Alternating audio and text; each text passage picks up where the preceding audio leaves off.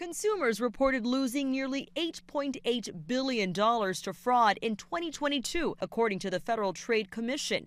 That's more than 30% higher than 2021. Experts say that fraudsters have certain tactics that they use to try to steal your money. They often attempt to play on your emotions. Scammers, regardless of the type of scam they're using, typically try and create a sense of urgency. Either it's an urgency where something bad is going to happen unless you act right away, or you're going to miss out on something good unless you act right away. The key is they're trying to get you to think emotionally. Scammers sometimes try to get you to pay them money in ways that are unusual. Asking you to pay with a gift card or send money through a peer-to-peer app like Cash App or Venmo, or wire transfer like Western Union.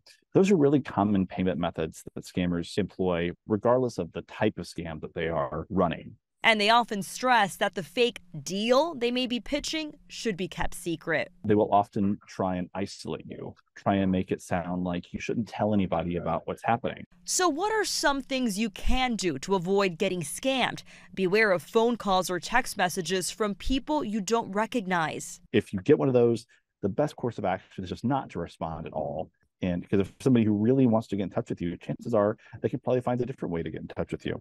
Never click on a link in an email or text message from someone you don't know. That's a very common tactic that scammers use to try and get you to a website where they can obtain personal information. Also, experts say never make an immediate impulse decision. Give yourself some time to think it through before you send money to anyone you don't know.